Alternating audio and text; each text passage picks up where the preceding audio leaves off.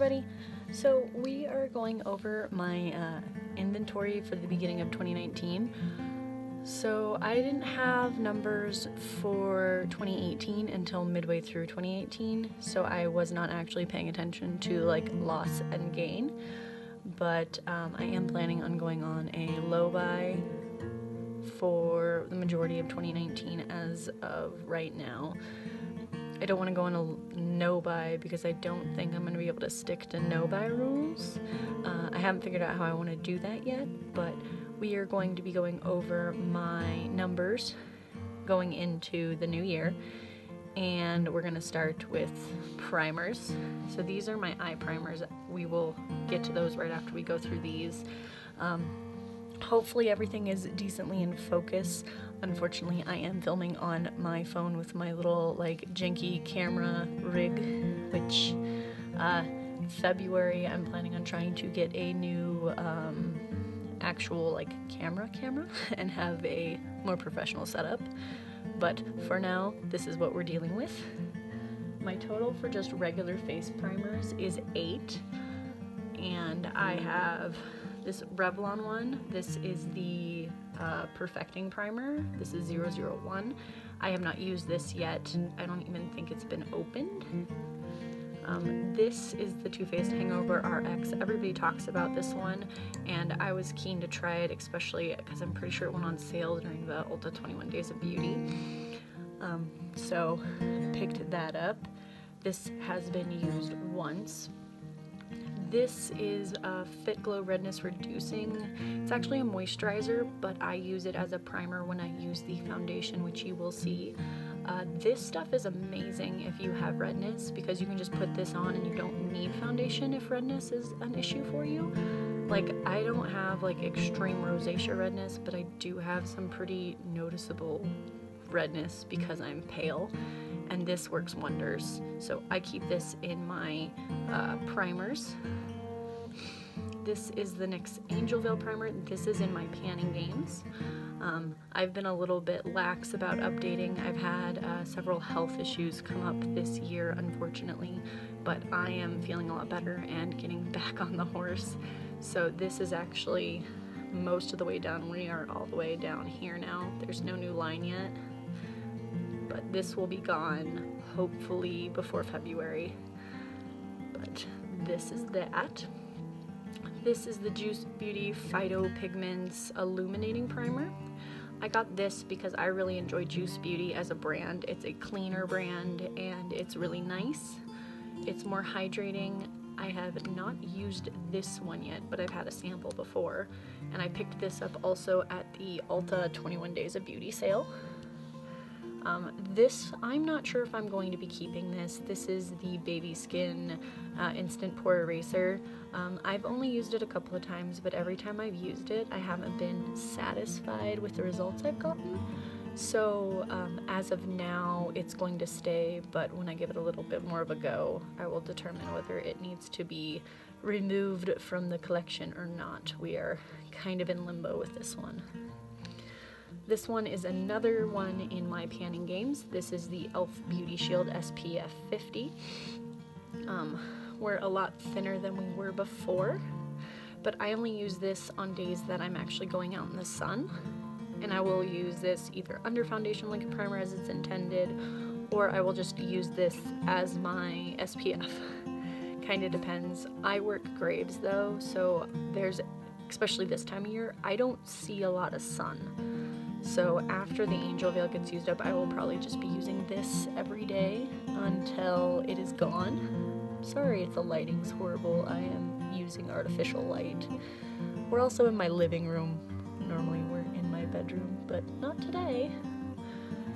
And then this primer I got out of a BoxyCharm. This is the Cover FX Blurring Primer.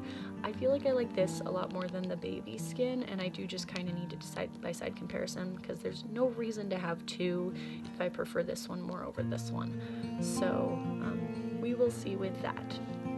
Now, get all these out of the way. Those over yonder.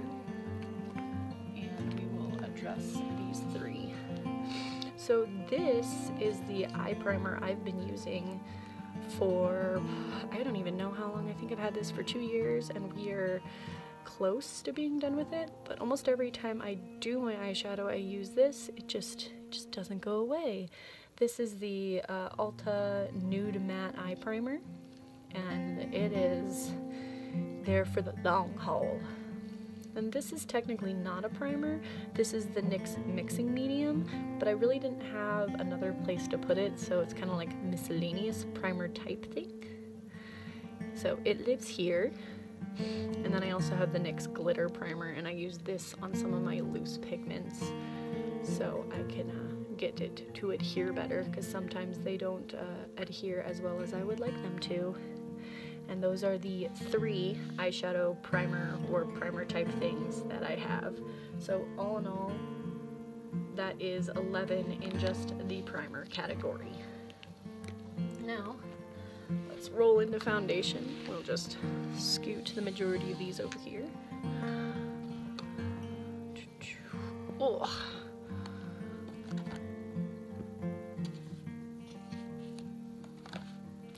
Flip that around. Trying to make sure I'm in frame.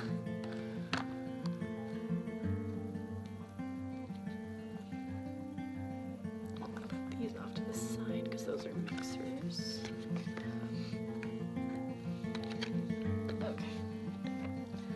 So, things in frame? Yes.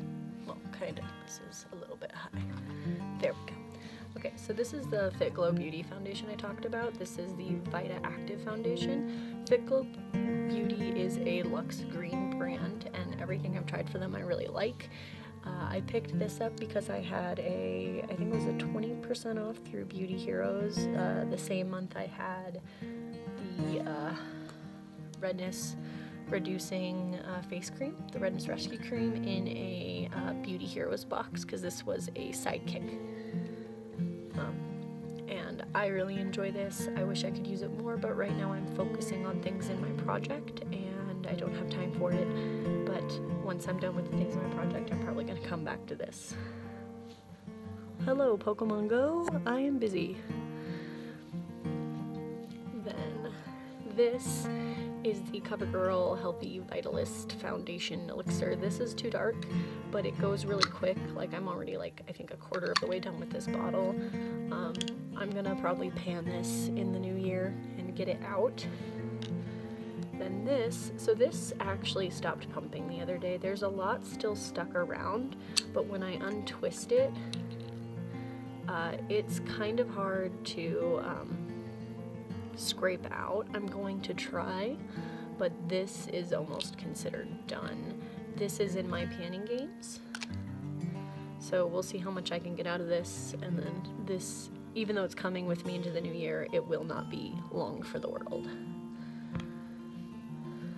This is the Laura Geller First Light Luminous Primer. This is an ivory. Just so you know, the majority of these are all in the lightest shade, because I'm pale. I haven't said that. I picked this up during the Ulta 21 Days of Beauty sale. I hadn't tried any Laura Geller products, and I still have not tried this yet, because there's too many things going on right now. But I'm hoping to give this a go soon. This is the Huda Beauty Foundation. Hashtag faux filter. This is in the lightest shade. This is actually too light. It is very, very light. It's also very drying and has a habit of looking cakey, but if I mix it with something, it's fine. If I use this on its own, it does cause breakouts on me, which most of the time things don't cause breakouts with me. When I get a reaction to something, it's normally like an inflammation, peeling reaction. This I actually get cystic acne blemishes with. So once this gets used up, which is slow going, this will never be repurchased or brought into my collection again. But because it's light, I'm able to mix it down with things. It's just because it's so thick, I have to be careful or it will look bad. We're on 9 minutes now. This is the Physicians Formula Healthy Foundation. I've actually used a lot of this. You can kind of see there's a gap right here. That's because it's been laying on its side. When it's standing straight up, you don't see it as much. But I actually enjoy this as an everyday foundation. I just haven't been using it since I've been panning. I don't like the applicator on this. I think everybody's already addressed the fact that this applicator is gross and pointless and difficult to work with because you have to redip, and that's frustrating. So this is the It Cosmetics CC Plus Illumination. I like the finish of this, but it doesn't have very much wear time. So depending on if I can, you know, get other things done and work this out, this will be gone by the end of the year, whether because I use it up or because I've just had enough of it.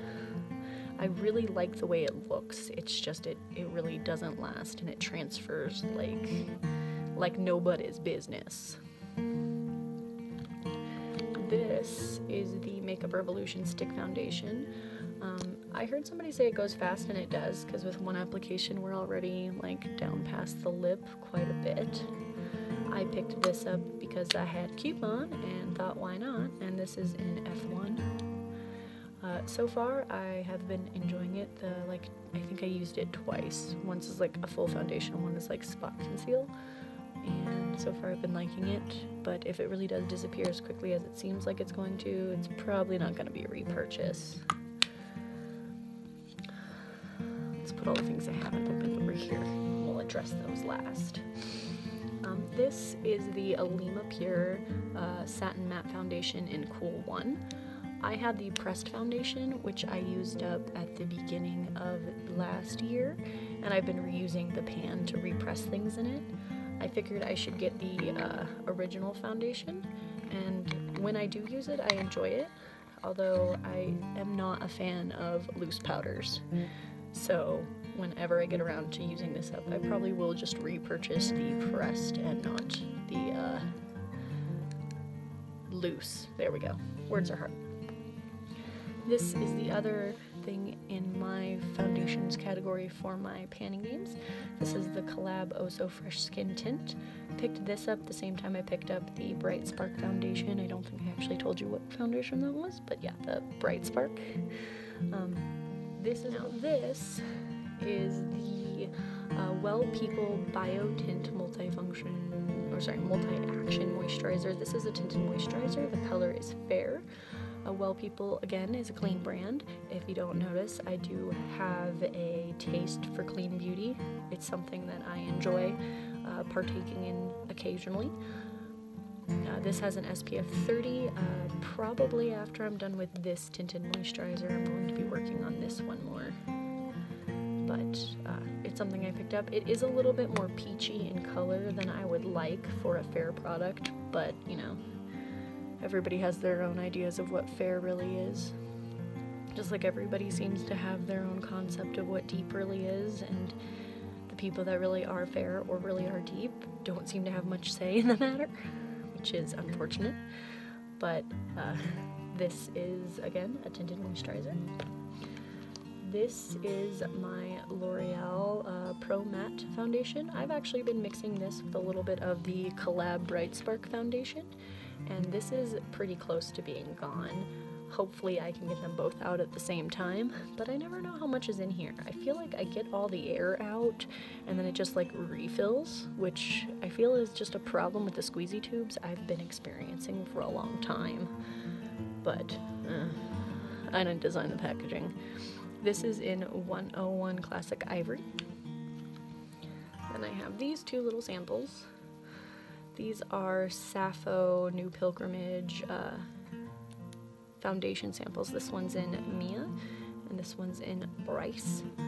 I got these when I got the Sappho CC cream in a Beauty Heroes Discovery box. I like the Discovery boxes.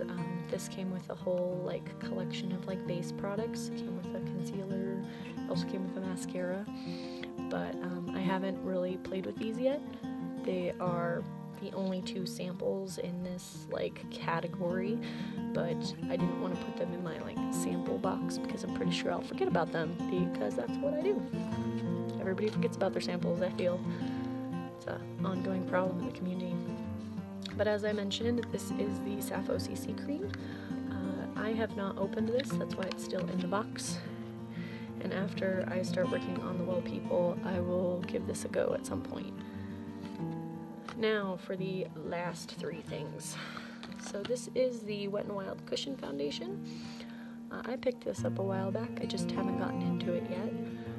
This one is in light ivory. I'm still concerned that this might be too dark for me, but we will see.